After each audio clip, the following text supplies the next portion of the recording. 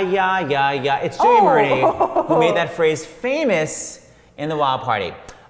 She was a brava on that. By the way, she was wearing a blonde wig, although someone once accused her. Go. A woman at Manhattan Theater Club in a subsequent show that I did said to me, oh, after the show, oh, and you've dyed your hair brown for this show. And I went, oh, no, I was wearing a wig in the Wild Party. And she goes, no, I can tell a wig.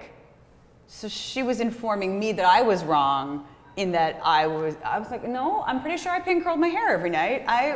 And we were in front of a picture of me. And I was like, look, do you see, my hair couldn't do that on any day of the week. It couldn't. No. Yes, it could. I know a wig. Okay, ma'am, you win. And Sally Rudetsky, my mother. Okay, I love her. Julia is wearing green because at one point she was Elphaba. And that's not why. It's Christmas, that's why. Okay, this is not going to be shown at Christmas. It's not Christmas. It's Martin Luther King Day. I don't know what it's nothing. Forget it. It's because Jewish. The point is, I want to talk to Julia about one moment that happened at the end of Act 1. She was Elphaba. Normally, you know when she goes, it's me.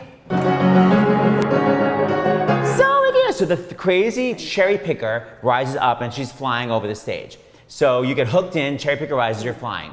Now, what happened one night when it did not work? One night, through the magic of the live theater, the computer glitched and I did not go up, but there's a plan B that you're taught and you have to disengage yourself from the sort of lock that you're in, and you run straight down stage with all of your accoutrement, your bag and your broom and your hat and your cape, and you just keep on singing. And everybody else, all the guards and the townspeople who are supposed to be looking up at you, they all lie on the stage as if you're in the air. Except they're as close to you as Seth is to me, lying on the ground, and they're all going, look at her, she's wicked, get her! And you're like, well, get her, I'm right here, what's the problem? It's devastating. And the night that it happened, they had put in, I think, a new sort of light plot from the London production. They had added lights and they enhanced shows. Sassed it up. Yeah, as they make new productions. And somehow, because there's a whole light plot that they go into if you go into Plan B. And I finished, and somehow the Plot B lights hadn't been put into the Plan B thing, so I was lit. And I remember, go. And I wasn't totally lit, but there was a little string of lights. I was very clearly still lit. And then I was aware that the curtain was going to come down on my head at some juncture very soon. But I was like, no, I must maintain the illusion of the witch. I am a thespian. I have a BFA in musical theater. And then I was like, yeah, I'm out. I just walked off. She gave up. Without grace. Oh, well, I tried. All right, so the lovely Julia Murney, by the way, has made an S-load of money doing voiceovers. Can you just give us one of your current ones? Estee Lauder. Let me hear it. I don't know what usually I talk about the product, whatever the product may be. It's something about, something your skin can't live without. It's that sort of stuff. Do you actually add the air to it? Yes, I do. But then we have to speed it up when it's gift time, because you have a really short amount. Like, it's gift time at Macy's. This whatever deluxe gift set, yours for $29.99 with any $59.99 purchase, exclusively at Macy's. And onto your apartment. Part two, just quickly, didn't you? I remember I went to an interview with you, and either you were a porn star or you advertised a porn. What? I did promos for the Spice Channel. Mm-hmm. Promos are usually things like coming up on NBC. That's promo. But I did promos for a porn network called the Spice Channel. Natch? Like you do. At the time, there were two layers of Spice, if you will. There was the regular that you could just get on your basic cable, and that was just softcore porn. And then the second layer was pay by the hour. I did promos for the pay by the hour. Let me hear. And no offense meant to anyone of what I'm about to say. Go. If you like your with an Asian twist and all the you can handle, welcome to the month of October on Spice.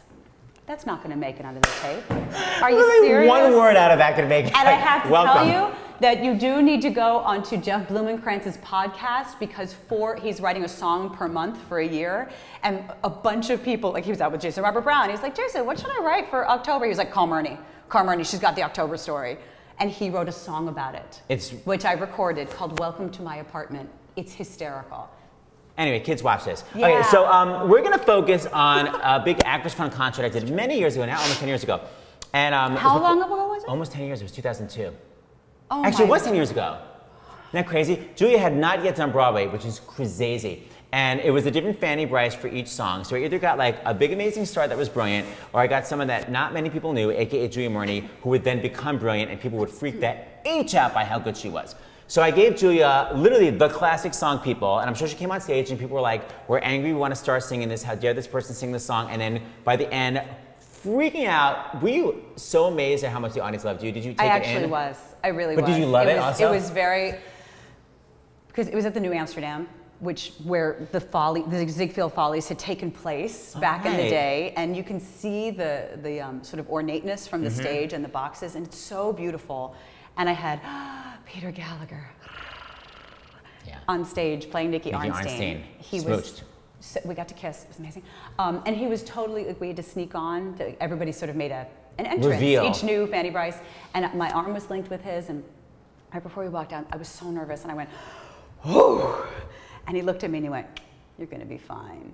And I was like, I'm going to be fine. Aww. Because he says I'm going to be fine. And so he was there with me for almost the whole piece until the very end. And and the roar that came back, that was a cool night. And once I was done with People, I was done. All right, Poor, brilliant Carolee number. Carmello had the last number in the show. We were eating pizza, me and Lilius. We were all flossing. just having a grand old time because we were done. We were so. It's a stress bucket. Delicious. Oh, that's my mic. It's a stress bucket. Okay, we're gonna do the very last section. 2 things I'm obsessed with. Julia's R's. Deep in your soul, you'll hear the R. Oh. And then I'm also obsessed with the lack of breathing. So just spot the phraseology. I just love it. So just have fun. Julia, we literally haven't sung this. I can't even tell you how many years. Have we even done this? I think maybe we did it once, once. You know what's funny? I never want to do it because it feels very precious. I know. To not have the orchestra and Peter Gallagher. And ladies and gentlemen, no. I kind of look like Peter. You do. And with the eyebrows. All right, here we go. With one person, one very special person, a feeling deep in your soul says you were half not whole. No more hunger and thirst, but first be a person who needs people.